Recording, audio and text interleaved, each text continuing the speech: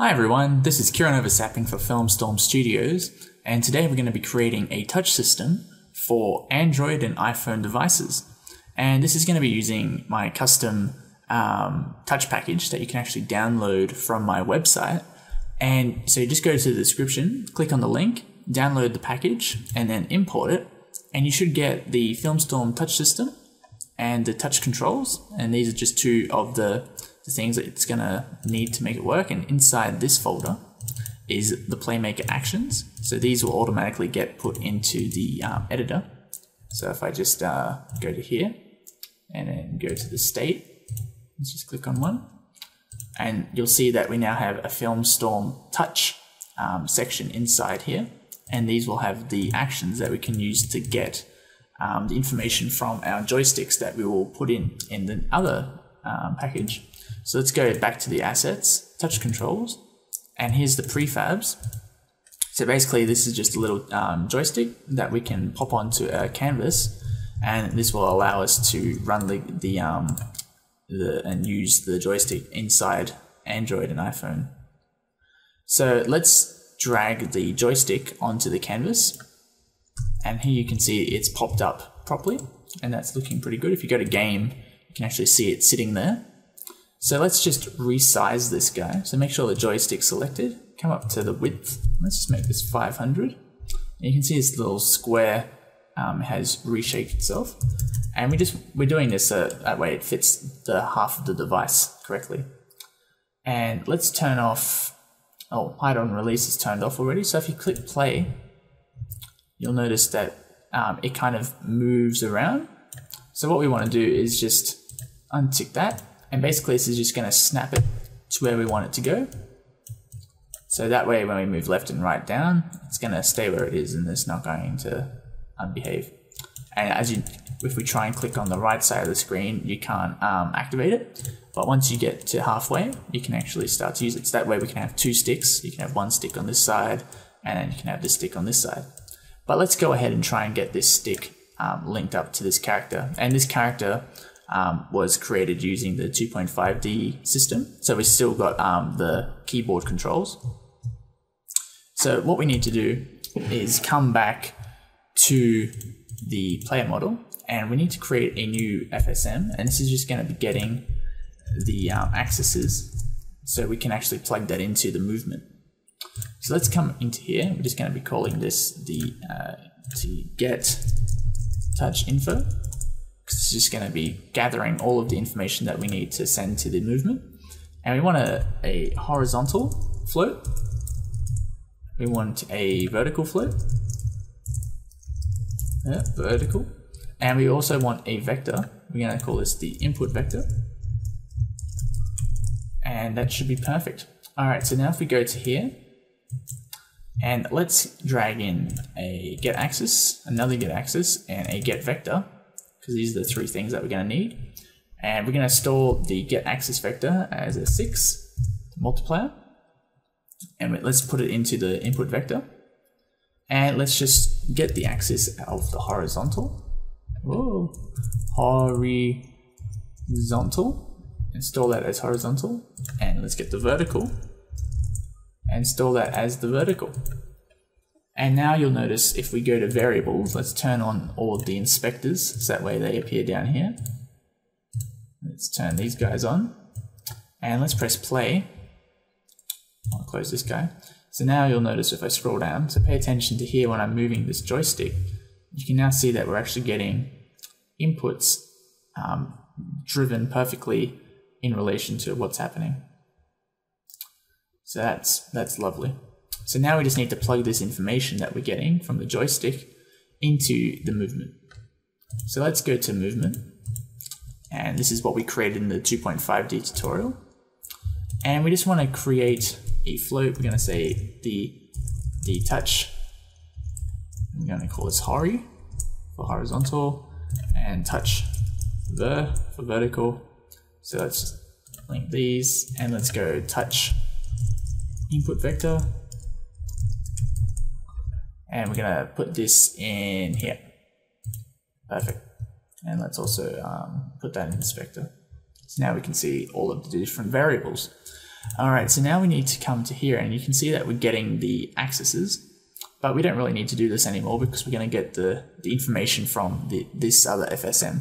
So let's just go through and let's just minimize these guys, and let's just go through each one and quickly turn them off, depending on where they are. Where are these guys? There's one. And the other one, there's the other one. Alright, let's go to the crouching. There's one. And there's the other one. And this other crouch. There's that one. And there's that one. Alright, let's just make this a little bit bigger. Perfect. And now we've also got the jump. So we don't need to worry about jump, that vector. And we've also got one under the falling. So let's just turn these two off. So basically every single one of these, we just need to go and relink the, we just need to get the variables. So let's just go back to the first one. And we're going to get a get FSM float. And the FSM we're getting is the get axis. We're going to get the horizontal. I'm going to store that as the horizontal every frame. Let's just copy and paste after. And we're going to get the vertical. Paste the vertical. And now we're essentially doing the same thing our get axes did. So let's just grab these guys, copy them over, and we'll just paste them quickly into all of the other ones. So now these will populate the same variables and link them like we just had them, because these variables are actually pushing through the where are we? The animator floats. So we're getting the horizontal value from the touch system now, and we're putting that into the input X, which is driving the animations, if that makes sense. So that's all in there. We've got all of our get FSMs. So now we just need to link up our input vector. So let's get FSM vector 3. We're going to be getting the get axis, the input vector, store that as the input vector every frame. And let's just copy this guy and paste that into falling. And we should be pretty much all good to go. So let's go and press play. And now you'll see that we can actually drive our character. All good. So now we jump.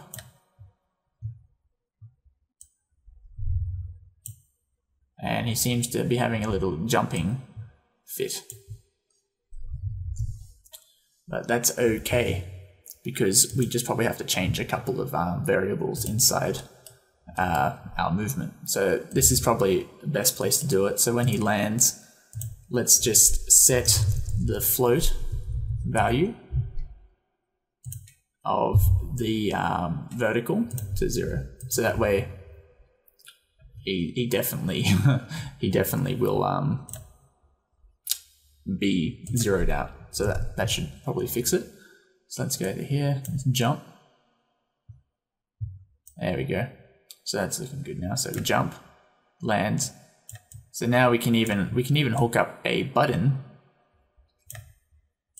that that will handle the crouch as well. So, and you can see that wherever we click will actually drive the animation. So that's pretty cool. So now we just need, let's just create a little button that when we click will actually enable the crouching. And what do you know, we've actually got a button ready. So let's just bring this guy out. Perfect.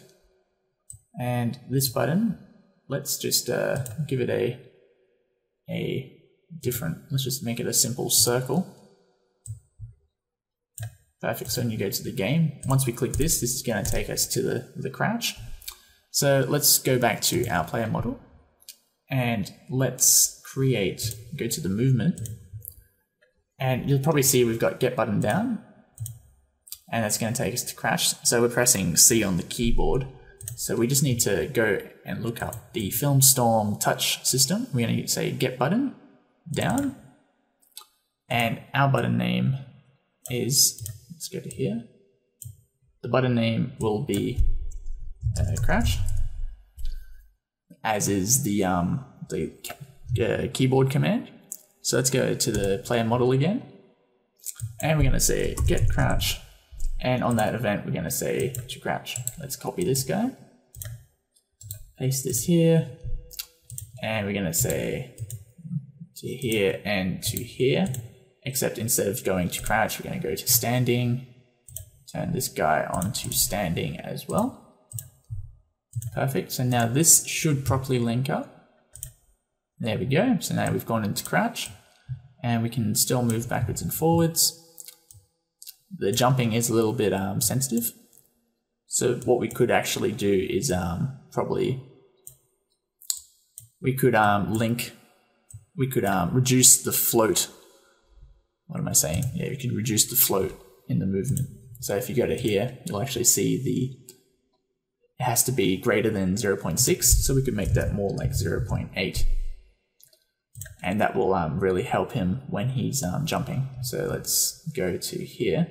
So that way when the player wants to jump, he really has to push up and the computer won't get confused.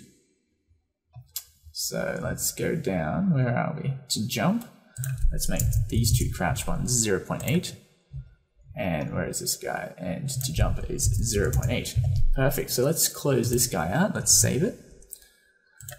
And let's press play. And now you'll notice that we can jump, we can press crouch, we can go backwards and forwards, we can still jump. We'll go into crouch.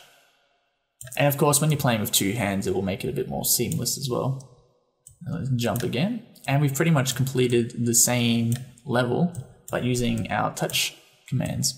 So basically, if you wanted to export this to your phone, you'd want to make sure if you go to your build settings, make sure you've switched the platform to Android and build it, or add the scenes. But one thing you probably want to make sure is that you've got, if you go to preferences and your external tools, you have to make sure that you've got your Android SDK loaded. So if you just Google Android SDK, that way you can export to Android.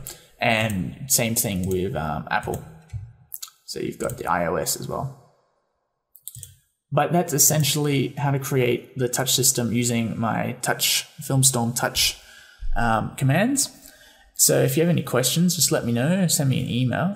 But that's essentially it. So make sure once you download it, just pretty much do what I've told you, and it should all work. Alright guys, I'll see you guys in the next tutorial.